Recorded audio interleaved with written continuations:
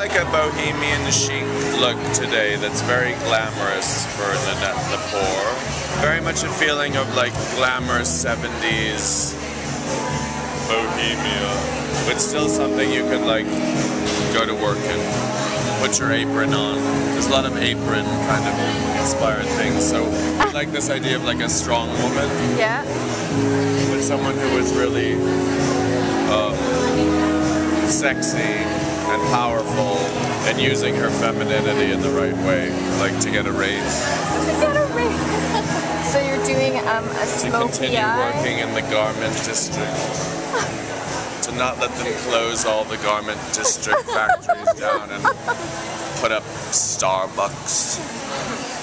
But to support industry and know that you can make things, that women can go out and do it all. So that's what this lip is. What's on the lip? So what are you doing? Ooh, the it's lips this are melted awesome. lipstick. Is it fuchsia? It's like magenta, I would call it. I don't know the real name. It's just lipstick?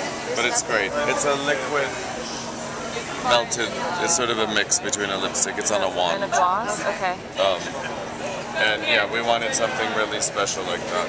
We're doing a brown, which is like a no liner, mascara on the top, a brown, a deep, deep chocolate brown.